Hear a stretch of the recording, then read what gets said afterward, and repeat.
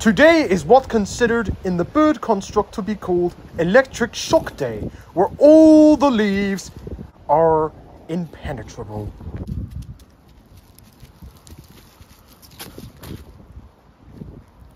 What was that? Happy Electric Shock Day, Red, where all the leaves are electric. Electric Shock Day? Yeah, do you not know? At this day, at this specific time, all the leaves are impenetrable. Impenetrable? What does that mean? Well, you dumb fuck, since you've been living under a rock, I might as well just tell you what it means. The word impenetrable means you cannot touch it. And if you touch any leaves, that means that, what? I don't understand. How did this happen? Well, because the sun... Wait, what does the sun have anything to do with it? It's so goddamn warm today that all the leaves collect energy from it and make them electric. Ian! Help me! The leaves hurt when they touch me! Have the leaves joined the pig side or something? Life is so good!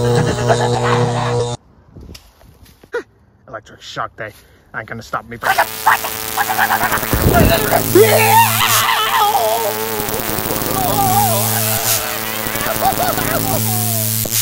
Oh boy. Looks like it's time for the Great Hazel to step in. Electric Shock Day. Oh damn. I thought it was just a myth. I usually sleep at this day.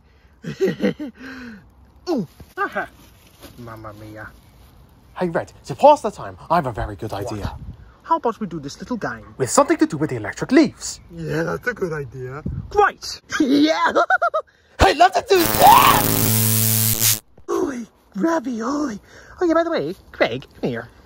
This is my home.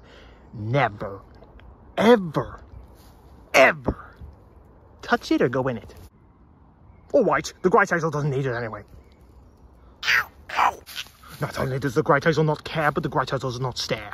Okay, guys, here's the game. So basically, you have to try and cross all the way over there and back here without touching the fences. Isn't that a bit dangerous? Shut up! This is brave stuff we're doing. I'm not doing that!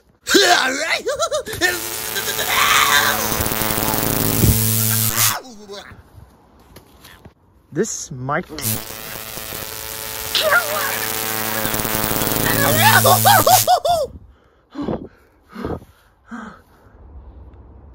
Look at that. The sun's come up. That means it's my time to shine.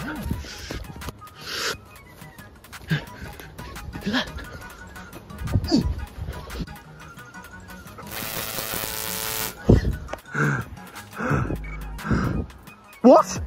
Rage? No. Easy peasy, lemon squeezy. I'm smaller than you, Craig. I love electric shock.